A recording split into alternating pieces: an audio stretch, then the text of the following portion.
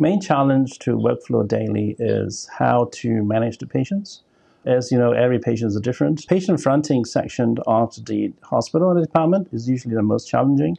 You can't predict for what comes into the hospital, what cases are going to see, what the patients bring along with them, and then their social background, personal background will all dictate everything that you will encounter and have to deal with on a day-to-day basis. And trying to plan for this with all probabilities and all the safeguards that you need, it's actually a pretty daunting task.